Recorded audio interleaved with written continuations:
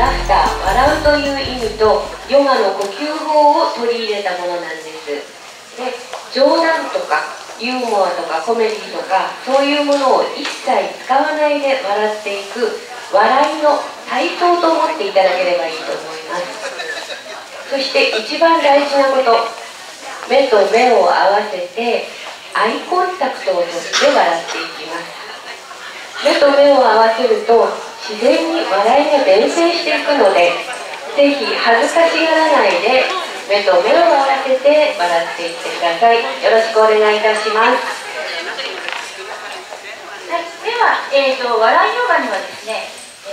4つの要素がありまして、まずは手拍子をすること、そして深呼吸を取り入れる。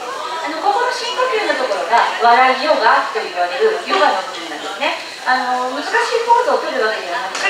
深呼吸をたっぷり取り入れているということで、笑うことと深呼吸をする、体操です。そして次に、子供に帰るおまじないというのを取り入れています。それからもう一つ、実際に体を動かしているんです。じゃあ実際に、手拍子をちょっとしてみてもらっていいですか。はい、ありがとうございます。手拍子をするときに大体の方はちょっとこうずれたような形で手拍子をしてますが、笑いヨガで使う手拍子は指をピンと伸ばして手のひらと手のひら、指と指がしっかりと合わさるような形で、もう一回じゃあ手拍子してください。ポンポン、弾むような感じでポンポンポンポンポンポンポンポン。はい、ありがとうございます。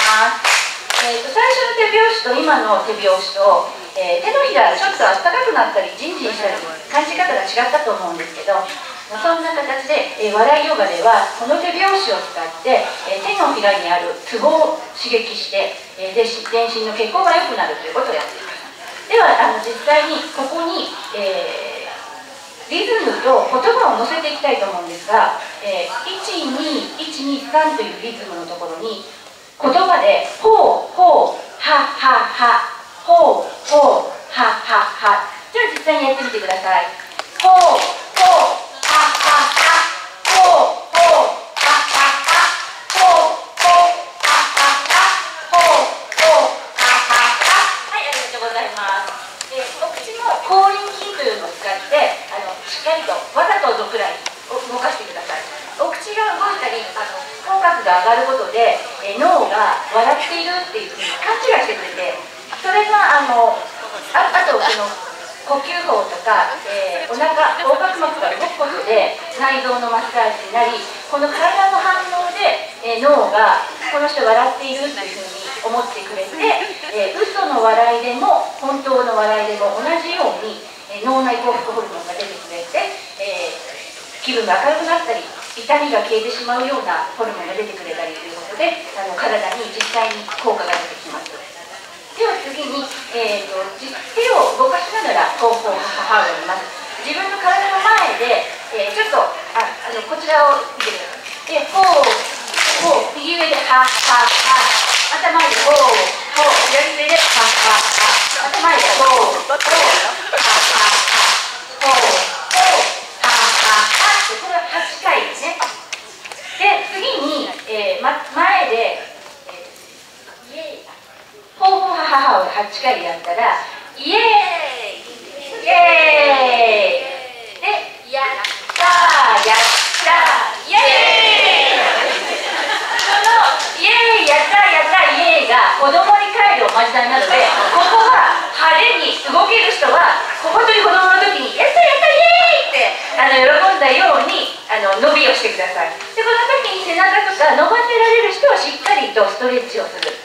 腕もストレッチをする、そしてこう流れとか良くなるようにしっかりと伸びてください。で無理な方はできる程度でやったやったイエーイと言葉で言うだけでも子供に帰るおまじないなので、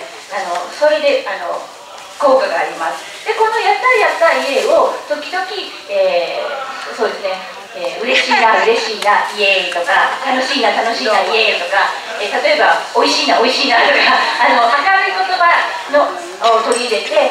の効果も使ったりとかしています。でそれをリーダーが言ったことを真似てい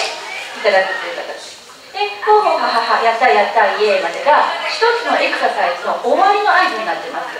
実際にさんはいとかって笑い始めるんですけど、その後にほうほうはははほうほうははは8回やって、やったやったイエーイっていうところが一つの